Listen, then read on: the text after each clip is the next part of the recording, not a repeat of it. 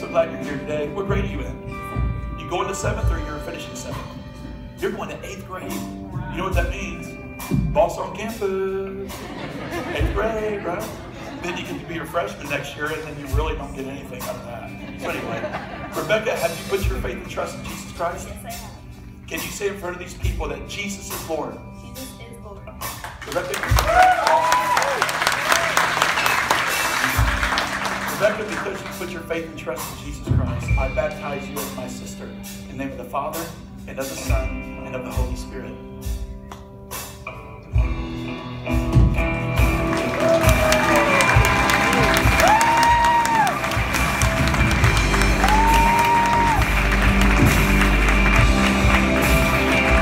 Welcome, Deborah!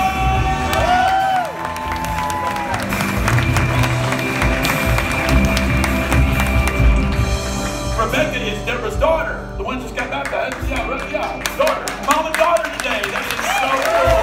That is awesome. Well, Deborah, you haven't been in church very long, right?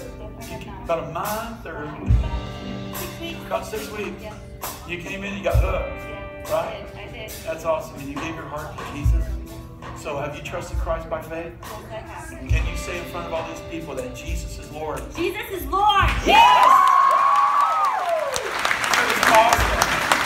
So Deborah, I baptize you as my sister in the name of the Father, and of the Son, and of the Holy Spirit.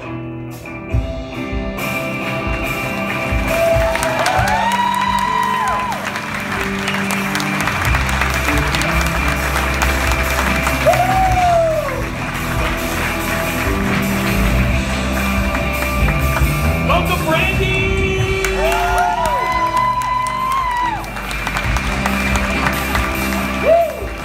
Feels good, doesn't it? This water's really warm, yeah.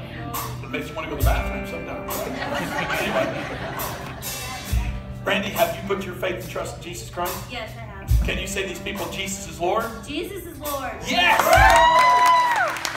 Now, Brandy and Deborah are sisters, right? This is a kind of big old familia thing today, man. This is awesome.